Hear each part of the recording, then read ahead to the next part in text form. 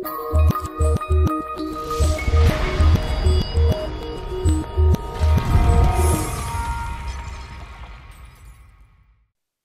my name is David. I'm a summer intern for GT Youth, and I just want to talk about a story that I like to listen to.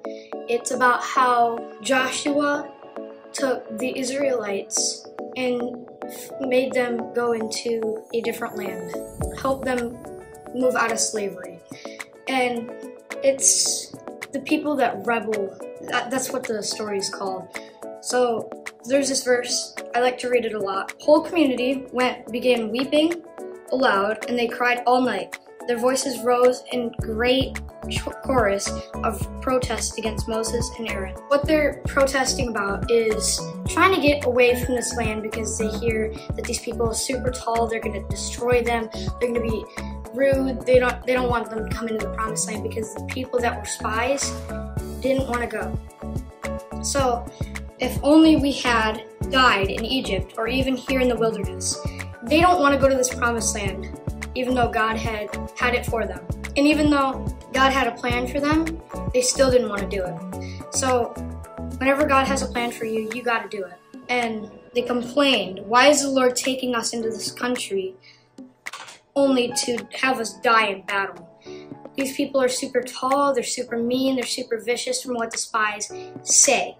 But the spies are wrong because this is the promised land God has sent for them, and God never will lie about this promised land. He had told Joshua that this land is for these people.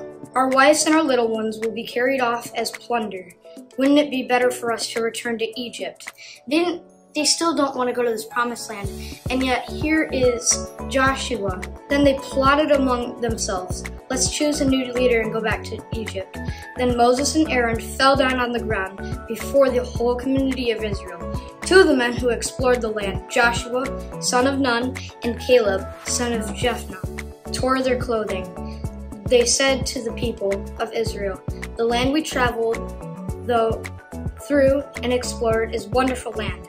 These people are telling them, Joshua and Caleb are telling them, it's wrong, we're sorry, this land is the promised land, it's a wonderful land.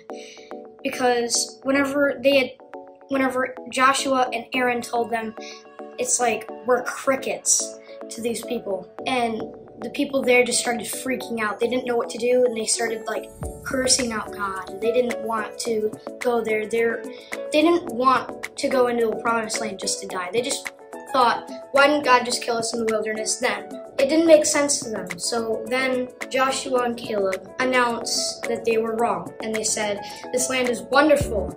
This land is beautiful. There's no tall men. They're all very welcoming and kind. They just don't want them to go longer distance. So if the Lord is pleased with us, he will bring us safely into the land and give it to us. It is rich land flowing with milk and honey, food, everything that you want. I'll read more. Do not rebel against the Lord, and don't be afraid of the people of the land. They are only helpless prey to us. They have no protection, but the Lord is with us. Don't be afraid of them. But the whole community began to talk about stoning Joshua and Caleb. Stoning means whenever they throw stones at people, and it's not really good in a certain way. It's not really a good thing. The glorious presence of the Lord appeared to all the Israelites of the tabernacle. And the Lord said to Moses, how long will these people treat me with contempt? Will they never believe me, even after all the miraculous signs I have done among them? I will disown them and destroy them with a plague. Then I will make you into a nation greater and mightier than they are. So whenever God wants you to do something, it's best that you do it, because this might be your only chance to actually do it. So next time God has a plan for you, sometimes the Holy Spirit will talk through you, telling you that God does have a plan for you, because every step of your life, he's there.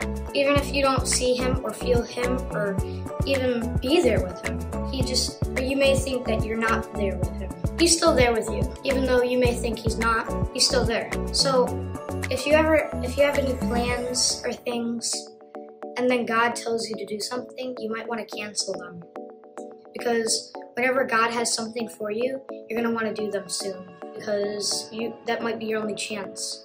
Sometimes God has plans and you don't even know them. And then whenever you think something inside your head, like, oh, I shouldn't have done that. Maybe I should go say sorry. That's God telling you what you did was wrong.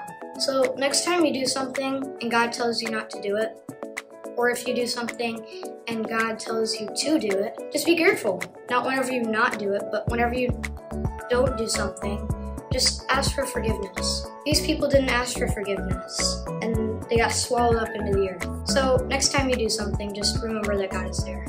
And whenever you do something wrong, just ask for forgiveness, because God loves you in every way possible, that if you ask for forgiveness, He will forgive. Alright, thank you guys.